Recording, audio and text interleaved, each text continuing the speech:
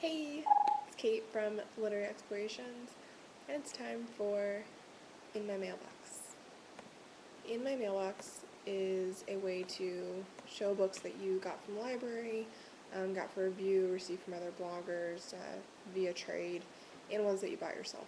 I'm currently doing a buying ban, so I haven't bought anything since January. I do have about 4 books to show you that I bought, but I bought them before I actually formally declared my buying ban. So I got the Hunger Games box set. My school was having a Scholastic book fair, and I could not resist picking up my own copies of these because I really wanted a paperback set, and only Scholastic has them available. And then also because of school, I got Super Sad True Love Story by Gary Scheingart. I have no idea what this is about, but it's for my English class, so I had to buy it. And then for review, I got, these are all my Nook from NetGalley. I've Got Your Number by Sophie Kinsella, The Academy by Suzanne Dunlap, and The Bungalow by Sarah Gio. So very excited for all those, especially The Academy, because it's historical fiction. I'm really psyched. Went to the library and got a ton of books that I shouldn't have gotten because I have plenty to read of my own, but I couldn't resist. I was talking to Ashley at Basically Amazing Books last night online, and she was telling me about the award-winning Reads Challenge, which I signed up for, but I just haven't got around to actually doing it. So she recommended The Disreputable History of Frankie Landau Banks by E. Lockhart for the Prince Award part of the challenge. So I'm going to hopefully try and get around to reading this one. And then another Prince Award winner that I wanted to check out is John Green's Looking for Alaska. So both these look like they'll be really good, and they'll help me with my challenge, so yay. I got Cold Kiss by Amy Garvey in a giveaway from Christina over at the Confessions of a Book Addict. So very excited to reread this one. I've actually already read it, but I want my own copy. I don't have it with me right now, but I traded with Megan over at Book Brats and got an ARC of Cinder, so thank you, Megan. I still haven't gotten around to reading it, but I will soon. It's actually on my TBR list for this month.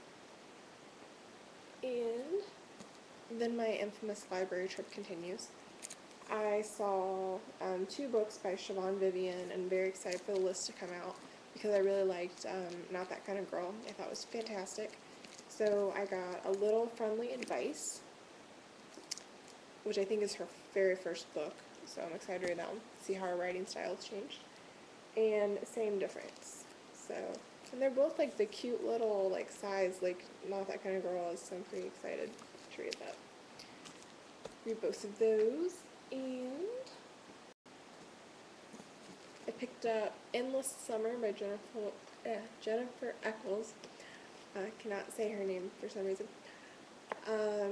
Ginger over at G Reads is a huge Jennifer Eccles fan, and I read Love Story, I think as a e-galley, and I really liked it, so I thought I'd give one of her other books a try. And this is actually a bind-up. It's the first book and then a sequel. It has The Boys Next Door and Endless Summer. Never Sit Down on a Hoop Skirt and Other Things I Learned in Southern Belle Hell by Cricket Rumley. I saw this one advertised, probably, I think it came out last year, and it looked really interesting, and since my library had it, I decided to pick up a copy. I got Pawnee, The Greatest Town in America by Leslie Knope. I still can't believe they actually made a real book out of this. But my boyfriend and I watch Parks and Rec pretty religiously, so I'm going to have to share this one with him. The Season by Sarah McLean. I keep checking this book out like every couple months, and I don't get around to reading it, so I really need to read it this month because I really like all her other ones. Legend by Marie Lu. I'm not sure what it's about, except that's post-apocalyptic, and that's received amazing reviews. The Girl of Fire and Thorns by Ray Carson. This is a fantasy, and that's pretty much all I know about it. There's a princess and a king, so there's a monarchy, so I like books with monarchies. So thought I'd give this one a shot. Daughter of Smoke and Bone by Lonnie Taylor.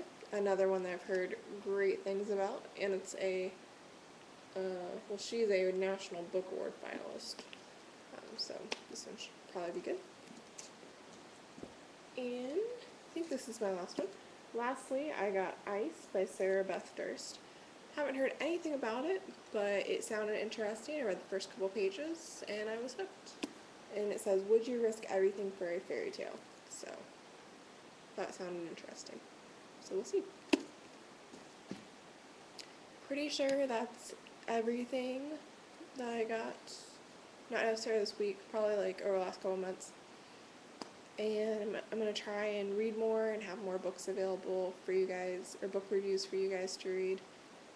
And yeah, things are going better. A little less stressed. Spring break is coming up, and I'm hoping to get a lot of reading done. So let me know if you've read any of these books. I'd love to hear your comments. Feel free to comment on this IMM and leave your own links, and I'll check yours out and hopefully comment. Have a wonderful rest of the weekend, and get lots of reading done. Bye.